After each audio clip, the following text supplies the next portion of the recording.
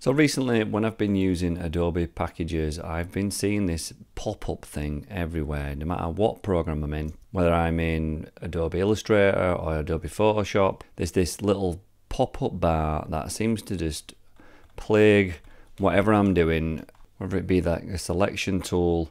It's just there everywhere that I go. So if you're trying to figure out how to get rid of it, this is how you do it. So for example, you just select something that it's popped up on, 3 dots, go to hide bar, and it'll completely get rid of the bar.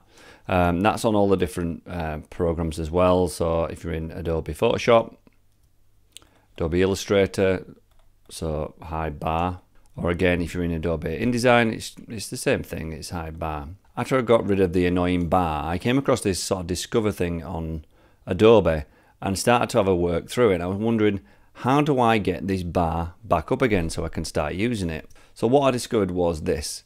There are 2 places that this bar thing exists. There's this text to vector graphics panel, which is in Window, text to vector graphics. You could use it there.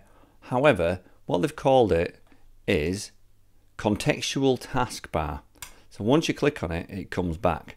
Now if it's annoying you, rather than it coming up every time, I found that if I put it down at the bottom and I click on there and go pin bar position, it's only ever there when I want it. It's not just going to get in the way every single time. So if I wanted to create something, generate dog on a skateboard, it will generate me some sort of AI. And when I do my text box, if I want to change the font size, I'll just do it normally and I can kind of ignore where this thing is down at the bottom, unless you really want to use it. But that's the same in every one of these programs.